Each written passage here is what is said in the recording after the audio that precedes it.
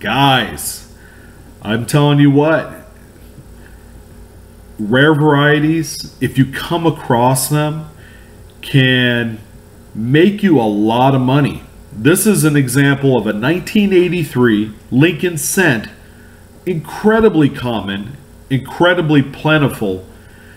For this one sold for a lot of money. I'm telling you, when I came across this was part of Heritage Auction's signature fun auction. It's kind of like a midsummer type auction that bridges the actual fun show and the next one, or I think Long Beach and another show, maybe the Baltimore one later on in the fall.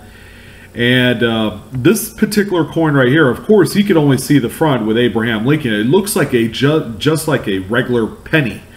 And this is one that we find in Pocket Change all the time. This one is a PCGS, Mint State 68. Now keep in mind, looking at the close-up photo image of this coin, there are some die file lines, there's a few plating bubbling issues, but overall the coin is immaculate, which gave it this supreme grade, in which there is only one available.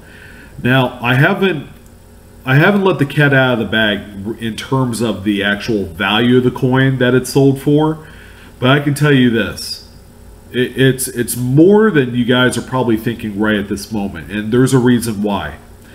The 1983 is not just any penny, but it is also the famous Red Book Guide, Cherry Picker's Guide, double die reverse. As you can see from these reverse pictures, it's the strongest double die in a modern issue Lincoln Cent.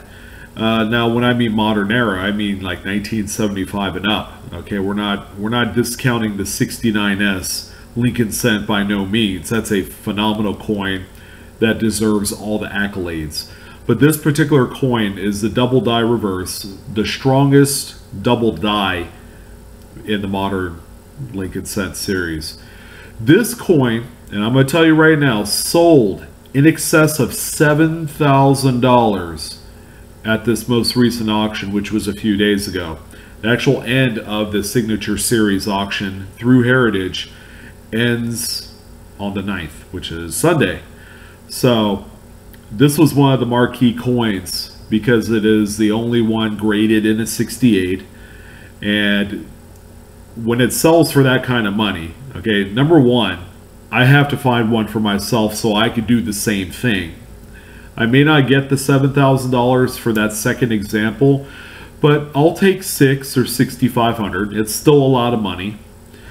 And this is a coin that if you guys were to come across, whether it's by coin roll hunting, pocket change searching, looking through Aunt May's, piggy bank or whatever, you definitely need to send it in to get graded. Okay, just like consigning to an auction house, they won't take it unless it's already graded. So if you find an example as nice as this one, you send it to PCGS or NGC, or maybe in this case Annex also is another great choice for a third-party authenticator.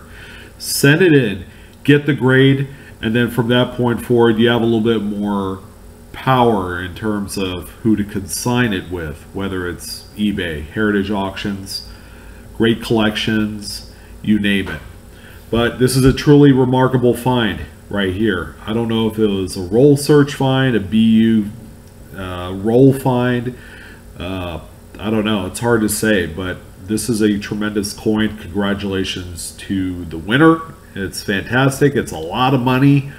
Oh my God, it's a lot of money. A lot of you guys are probably asking yourself, why would anyone spend $7,000 for a coin that's barely 30 years old? That's really a great question.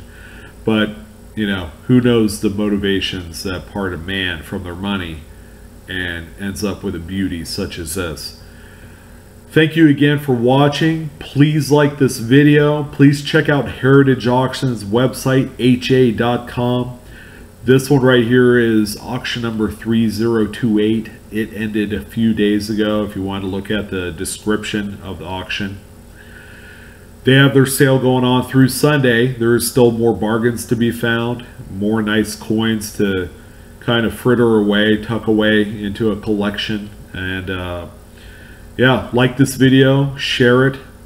Please subscribe to my channel if you haven't done so already. I hope I'm a likable guy on YouTube when it comes to coin collecting. It's a great passion of mine. I've been part of the hobby for going on 20-25 years, somewhere in between there. But you guys take care. Stay tuned for more great coin episodes. I got a lot more for you, and I'll talk to you guys soon. Take care.